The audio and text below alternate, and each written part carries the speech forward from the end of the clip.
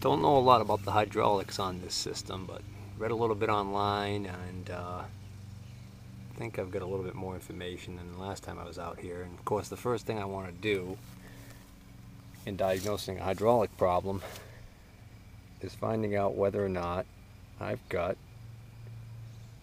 any hydraulic fluid in the system. And that in itself, it's going to take some figuring. So I'm thinking this square plug right here under the seat is my hydraulic fill point. And I take this cap out, this is where I fill the hydraulics. The system on this tractor is basically the transmission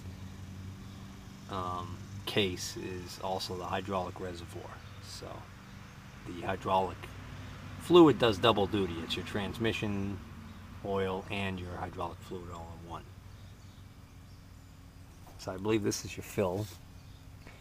And then when it comes to checking the level, I believe it has something to do with removing a plug from the side, which I'm looking here on the side and I see over here, this area, we get a plug here, got a plug here, and we get a plug here. Also got a little plug here.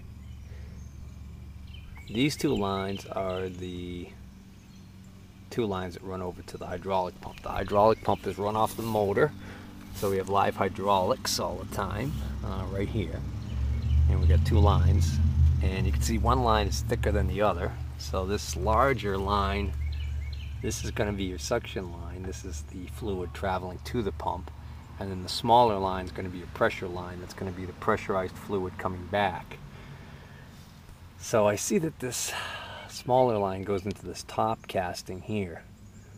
So logic would tell me that there's a high probability that if you remove this plug or this plug, that you're going to be on the pressure side of the system. So that might be, these might be test ports where you would hook up a pressure gauge to check hydraulic pressure out of the pump, maybe. The other possibility is that I'm noticing that this flat part right here, there's 4 holes. Maybe there's actually the ability to put a second valve body on this location right here, kind of like the way that one's mounted, and then you might have maybe hydraulic remotes. Not sure. But that leads me to believe this lower plug right here, the larger one, might be your check, level check plug. So let me see if I can't get that plug out and see if any fluid comes out. Well, this plug was not overly tight. It wasn't seized in there.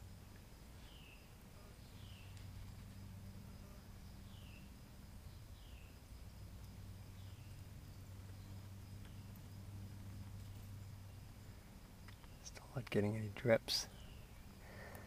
Alright, nothing. Nothing coming out of there. So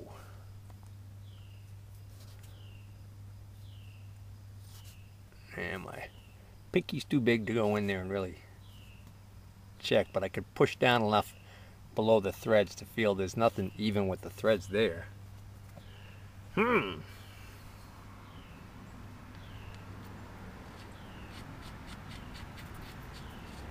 Methinks there is little or no hydraulic fluid in there. Or it's low anyways. I mean, I guess this reservoir is like huge. I forgot how many gallons this thing takes according to the specs, but I guess it could be pretty darn low and still have some in there.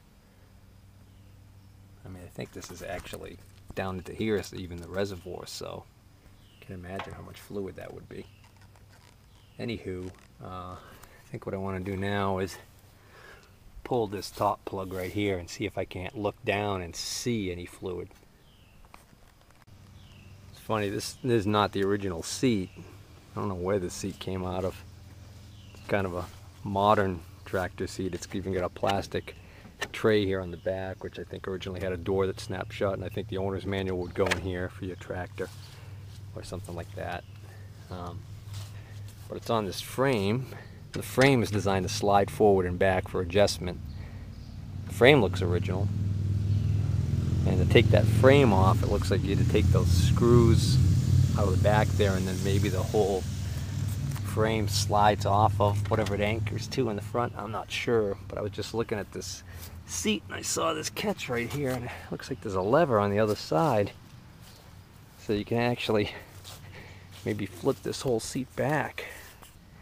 Seat cushion tilt. Alright, this side's unlocking, but the other one isn't. Let me see if I put the camera down, if I can get it. Okay, upon closer examination, I see that all this lever does is allow you to tilt the seat. So, there you being that, push down on it, there we go. The seat's tilted forward a little bit, and then you can tilt it up like that. So that doesn't do much for me. Apparently the seat's not designed to flip up. Let's see. Even though it's not designed to flip up, it looks like maybe just taking this bolt out and the bolt on the other side, maybe the whole seat comes out. That might be easier to do than dealing with the frame. Although I'm not sure what that frame even is hooked onto in the front there.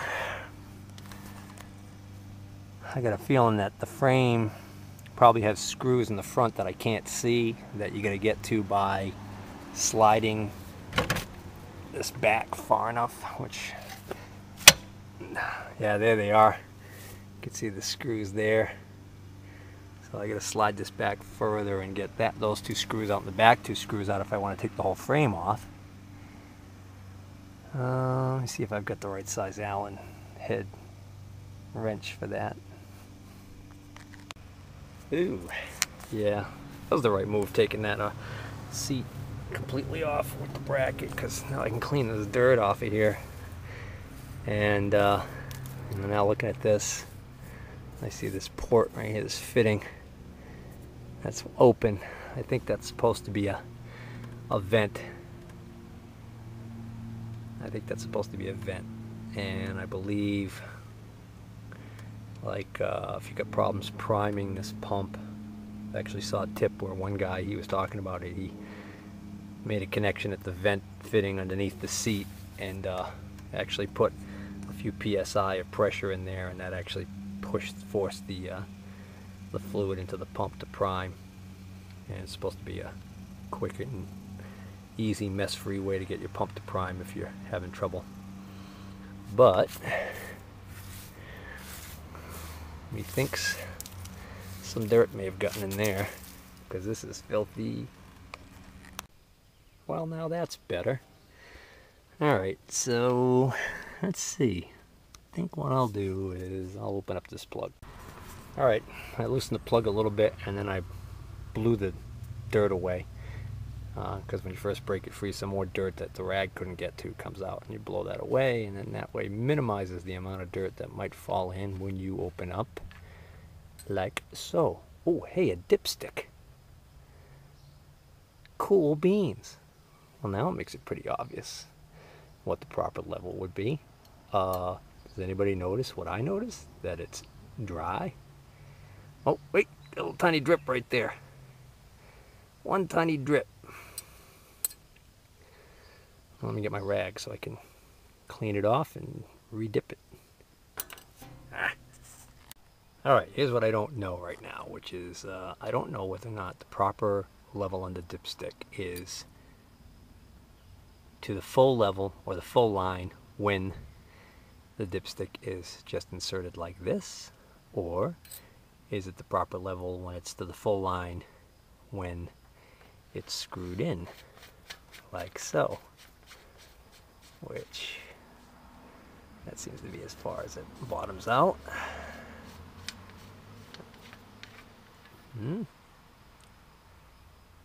Doesn't matter, because it still looks like I got nothing on there. Ooh, I could see fluid in there. See, when I shake the tractor, you can see it sloshing around. So it's not bone dry. Well, looks like Daisy May here is going to need some fluids. So I didn't bring any with me today because I'm not quite convinced. I've got 5 gallons of just straight tractor hydraulic fluid. Good old Napa brand. And I'm not quite sure whether or not I can use that in this, because this tractor uses, as I was saying earlier, the fluid is actually also the transmission fluid.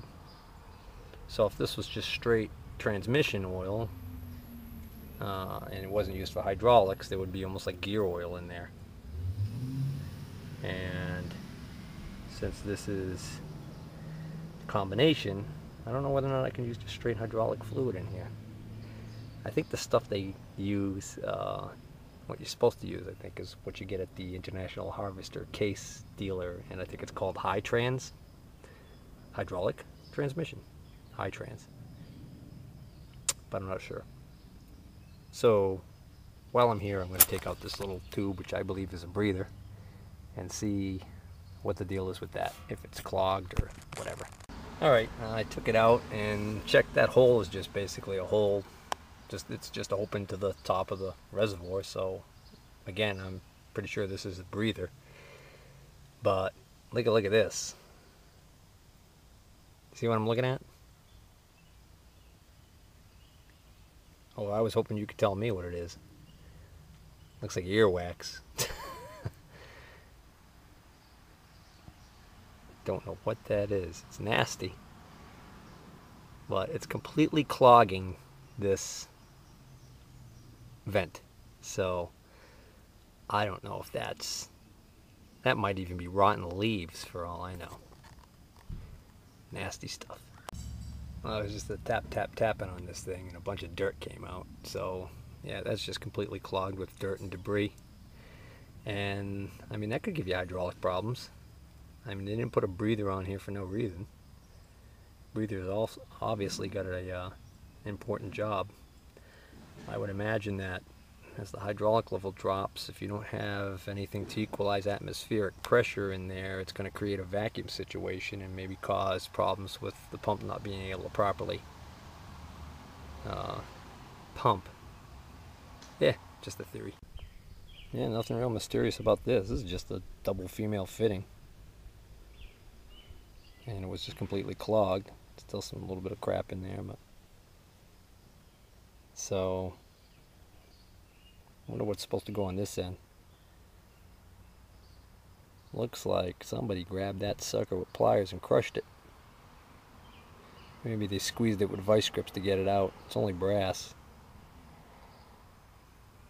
Tell you one thing, they did this paint job after they squashed it. But we'll have to look on the parts diagram. There might be a clue as to what's supposed to be on the top here. If there's some sort of a little breather cap that goes on here that would let air in and out but keep debris from getting in there, or is there supposed to be a hose attached to that the hose runs off to an area where it can breathe but not get all gunky? I don't know. Don't know. I do know I want to cover that and not leave it open to the rain in case we get any rain before I come back.